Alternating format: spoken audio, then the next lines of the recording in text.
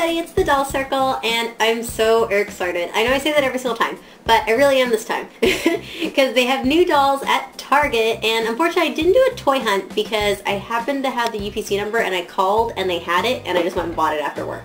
So unfortunately I couldn't do a doll hunt finding these dolls, but they're the new Student Exchange line. And so far as I know that they're only available at Target. They might be eventually available at other stores, but I'm not sure. I got it for $19.99, and this is a new character. This one is going to be Lorna McNessie, and it's supposed to be the daughter of the Loch Ness Monster. So I thought it was really interesting that they're not just doing traditional like horror movies monsters, but they're doing like mythical monsters or ones that different places, like they're also releasing the Bigfoot doll, which I did not get that one. I did get this one though, because this one I thought had, I just liked her coloring and the box packaging a little bit better. Who else did you get?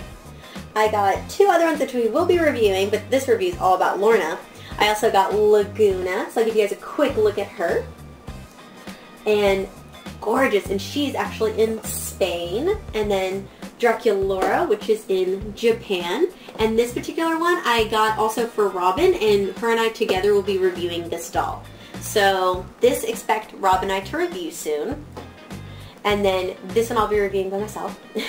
And then today I'm reviewing Lorna. So let's show you guys the box. Now this is a completely different box. Kind of like how with Freaky Fusion last season, they did a cool cut type of weird design box. With this, they're copying the Ever After style boxes, where it's a piece of cardboard on the back and then plastic around the front. And then the way I'll show you the back here, you can peel the plastic out of the box and then you can take the doll out. So again, it's very much like Ever After High. And the box art is so different on the back. Like, this is the first time I've seen them do this, because normally Ever After High has, or excuse me, the Monster High dolls have the doll art here and then like the wording here. And now there's words down here and a huge picture of her face on the back. Different and new. I wonder if they're going to do this with all the Monster High dolls coming out now, or just with the Student Exchange line. So if you guys know, let me know. I think so far it's just the Student Exchange. And I really like it though. It gives a close-up of her face, really beautiful box art, really different. If you guys want, I'll let you pause this and read the bottom. Now I think in her diary it's going to go more in depth, because the other boxes it would say her age and other stuff. Right here it just shows a little bit of her information, not all of it. And then I'll show you guys the side of the box here in a second. So again, completely different look for Monster High right now. And the box has a lot of orange with it. And all the Student Exchange boxes are black and orange primarily. And then here's the side panel of the box, which of course has more box art of her, and then the Monster High emblem. And this one has her holding a passport. So it's really different. I really like, again, how they're changing the box, trying something new with this. And then it has Monster High, again, this is cardboard inside of the box going down the side. And then her just in the box is just posed normal, like every other Monster High doll.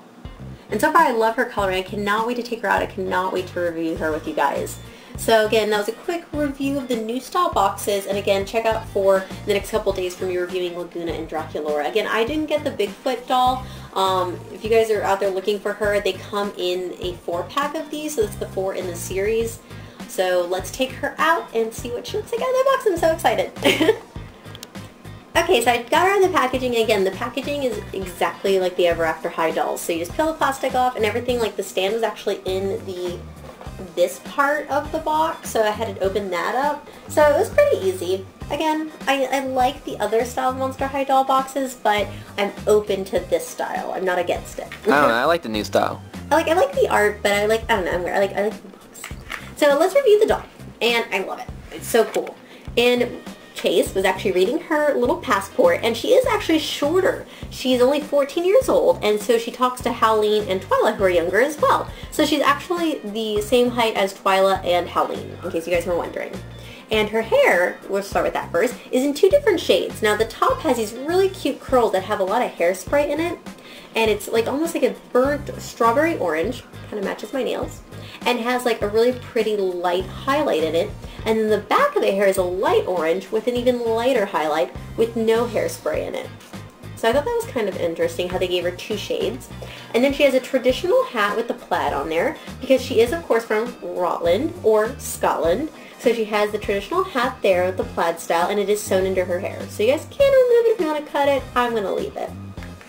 And I like her skin though. It's like almost got like a sheen to it, like a glisten. It's kind of interesting. Kind of reminds me of Serena. It does. It has the same like almost translucentness about the plastic. I don't know if that's a good word to use.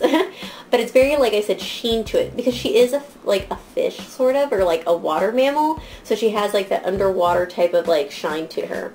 And I love her makeup. Her lipstick matches her dress. Has almost like a orange-red color lipstick, a smoky eyeshadow on the top, and her eyebrows match her hair. She only has one earring, and I'm going to give you guys a right profile here so you can see that she has one earring going around, kind of like Venus. Venus always has these earrings that wrap, so does she, and this is in black. Can you tell what that earring is? Or is it just like a vine? I think it's just like a vine. I don't know, let me pull it closer. Sorry, I might get blurry for a second here, guys. I think it's just like a vine. Yeah, maybe like, I don't know, kelp or something? I don't know. It's kind of cute, but she only has one though of those. Oh, we gotta refocus here. Sorry, guys. So just one earring on that Here, side. get in front of her. Or behind her. Focus! Yeah. So like I said, just one earring. That her was dress that though... was totally not long enough. Oh. Okay. Awkward posing. Awkward posing. Alright, we're good. Now we're good. And one thing I liked about her dress is that she has this really cool Celtic style belt going around the outside. And it's supposed to be like almost like a leather material, but of course it's just plastic. And then it has the red sleeveless with these little cute little bell sleeves sticking out on the side.